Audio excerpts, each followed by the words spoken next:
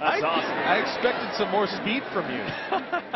That's the incoming class of 2019 that gets to go out there and welcome their team onto the field. There was no whistle because the umpire that usually makes that call got knocked over and didn't see it.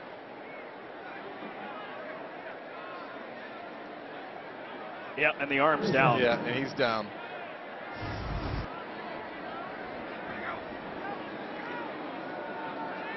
Russell, this time looking for Cannon, and it's too far.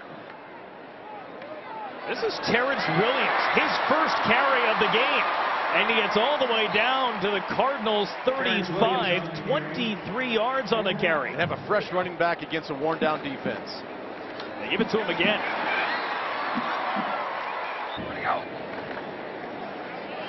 And they look for the big man, Laquan McGowan, and right through his hand.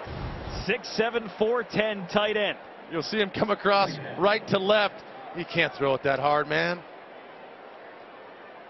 A little more touch. We want to see the big man roll. He got a lot of attention for his 18-yard touchdown catch last year in the Cotton Bowl. They actually had to contact the Phoenix Suns to get a pair of Shaq's shoes for his basketball team. Thrown up in the air, Corey Coleman. He runs a 5'4", 240. He can bench 500 pounds, and when he benched at 225, 37 reps. This is a 36-yard field goal. The first field goal attempt of the season for Baylor and Chris Callahan. And it is good to tack on 3 more and push Baylor over the 50-point mark. 52-24 here in the fourth.